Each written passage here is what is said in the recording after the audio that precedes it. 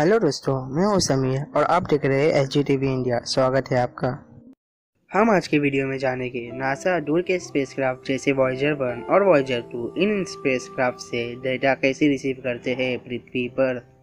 मुझे इस टॉपिक का आइडिया कैसे आया तो देखिए, ये बात न्यू ईयर के दिन की है, 1 जनवरी 2019, जब मैं स्पेस का वीडियो देख रहा था यूट्यूब पर। फिर अचानक से मेरे दिमाग में ख्याल आया, ये स्पेसक्राफ्ट जैसे Voyager 1 और Voyager 2 हमारे पृथ्वी से बहुत दूर है और वहाँ इंटरनेट भी नहीं है, तो नासा इन सैटेलाइट से डेटा कैसे रिसीव करते हैं। फिर मैंने सोचा इस टॉपिक पर वीडियो बनाना चाहिए।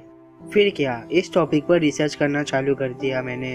हालांकि इस पर पहले ही वीडियो मिड टीवी इंडिया ने बनाया था, बट अभी यूट्यूब पर सर्च किया तो इनका वीडियो नहीं आ रहा है, शायद किसी कारण प्राइवेट कर दिया होगा। फिर मैंने सोच लिया चलो इस पर वीडियो बना ही लेते हैं, तो मैंने रिसर्च करना चालू कर दिया। आपको पता है इसमें पूरा 5 घंटा लग गया पूरा रिसर्च और स्क्रिप्ट लिखने में।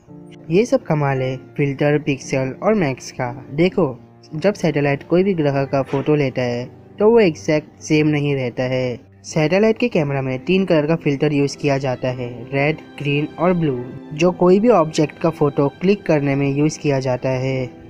और सैटेलाइट के कैमरा में advance CCD computer chip install रहता है, जो हमारे स्मार्टफोन में भी होता है, बट इतना एडवांस नहीं होता। जब हम स्मार्टफोन से फ़ोटो क्लिक करते हैं तो यही CCD चिप बहुत से पिक्सल मिलाकर उस फोटो को एक रेजोल्यूशन में दिखाता है।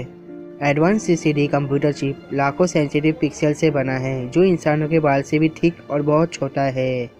यह CCD कंप्यूटर चिप कैमरा का फ़ोटो एनालाइज करने में मदद करता है और यही CCD चिप फ़ोटो का ब्राइटनेस को भी मेजर करता है। अगर फ़ोटो ज़्यादा डार्क में है तो इसे 0 नंबर दे दिया जाता है, और अगर फ़ोटो ज़्यादा ब्राइट है तो इसे 100 नंबर दे दिया जाता है। ऐसे ही स्पेस में एक फ़ोटो लेने के लिए लाखों पिक्सल्स को अलग अलग नंबर दे देते हैं, और यही लाखों पिक्सल के नंबर को धरती पर रीअसेंबल कर दिया जाता है। इस नंबर को बाइनरी कोड बोलते हैं। अब ये तो हो गया सैटेलाइट फ़ोटो कैसे लेता है स्पेस में। अब ये फ़ोटो धरती पर कैसे भेजा जाता है। ये फ़ोटो को धरती पर फ्रीक्वेंसी मतलब रेडियो वेव की मदद से भेजा जाता है। ये रेडियो वेव बहुत कमज़ोर होता है, इसलिए रेडियो वेव को कैच करने के लिए जायंट स्पेस एंटीना बनाया गया, जो कि कैलिफोर्निया, ऑस्ट्रेलिया और स्पेन में मौजूद है। फिर ये पूरा डेटा मिलकर एक फ़ोटो बनाता है। अब आप सोच रहे होंगे हमें स्पेस में से तो कलरफुल पिक्चर मिलता है, तो ये कैसे। देखो, इसे भी फिल्टर का मदद से एडजस्ट किया जाता है, जो कि पहले ही बताया हूँ, रेड, ग्रीन और ब्लू। बट पिक्चर को कलर, उसके ब्राइटनेस और बाइनरी कोड की मदद से एनालाइज करके डिसाइड किया जाता है। इस तरह नासा दूर की सैटेलाइट से जैसे Voyager 1 और Voyager 2 से डेटा कलेक्ट करता है।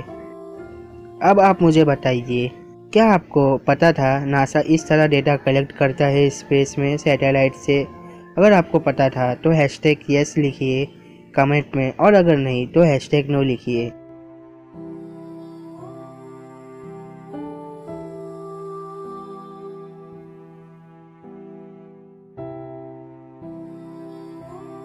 तो मिलते हैं नेक्स्ट वीडियो में, तब तक के लिए Tata, bye bye and take care.